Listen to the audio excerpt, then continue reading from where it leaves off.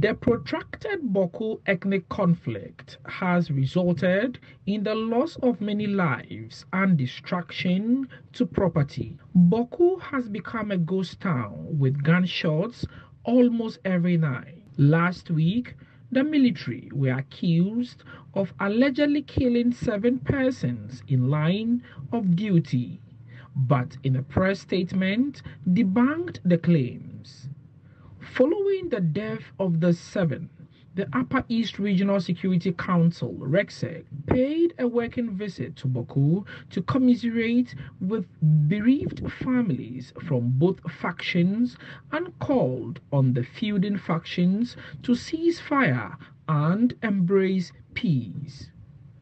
RECSEC chairman, who doubles as the Upper East Regional Minister, Stephen Yakubu, bemoaned the impact of the conflict on livelihoods and admonished both factions to cease fire. Fighting never solves any problem.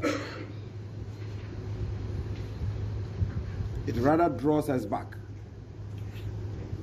It rather increases our poverty levels.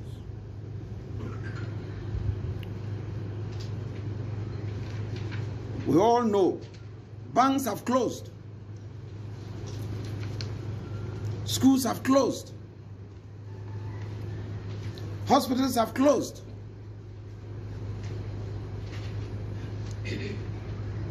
Commercial activity is completely almost zero. People are scared.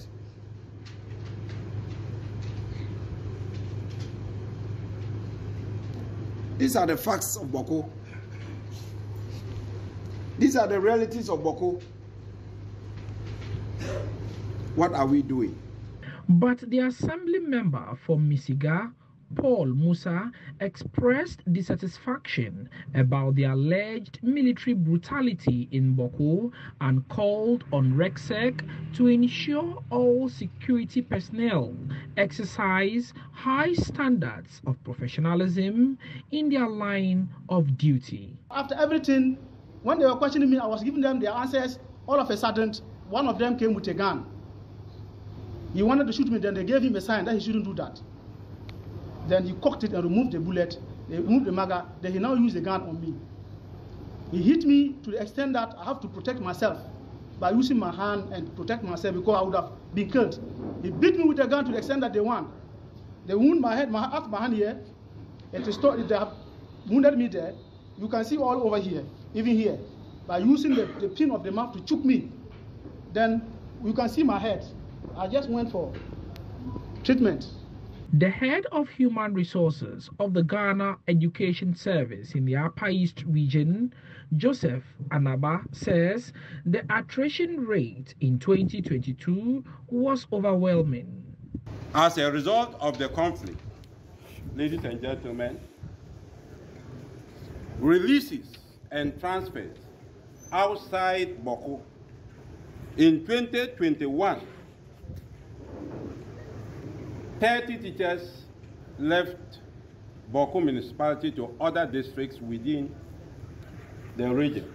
But in 2022, inter-district transfers alone was 95. 95 left Bawku municipality to other districts in the region, and 85 teachers left Bawku to other regions in the nation. A senior public health officer at the Regional Health Directorate, Suleimana Majid, also bemoaned the impact of the conflict on essential services such as health and appealed for peace in Bawku. We've also seen that women who are actually pregnant and would have wished that they get quick access to delivery, because if a woman is actually pregnant, it's the life of the woman as well as the life of the baby who's yet to be born. Within 2021-2022, in Bawku alone, we have lost as many as 70 of mothers who are dying because they wish they could get access to health workers to be able to give them timely health interventions.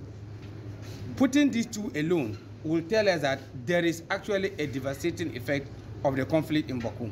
RECSEC has admonished the feuding factions to use dialogue and embrace peace instead of the continuous firing of arms in Bawku. They have actually appealed and begged them to cease the gunshots, embrace peace.